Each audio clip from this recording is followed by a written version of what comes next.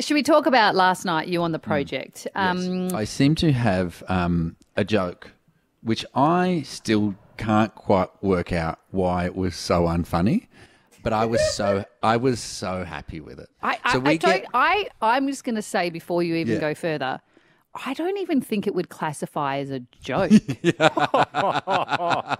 like as in, I think you're literally one of the funniest people I know. But I don't even understand what was funny about the thing that you were trying to do, even if you didn't quite nail it. Yeah. And so this was the joke which I said off the back. Palm oil, that's the problem in butter. So that's why you can't use butter. You've got to use, I can't believe it's not butter, because they don't use palm oil. Do you know what they use in that? God. I can't believe it's not palm oil. I wrote that at 4 p.m. and thought it was a ripper.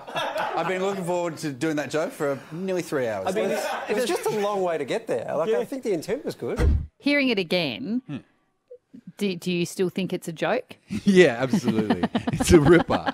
And I saw Sonda, I saw our producer then. She burst out laughing.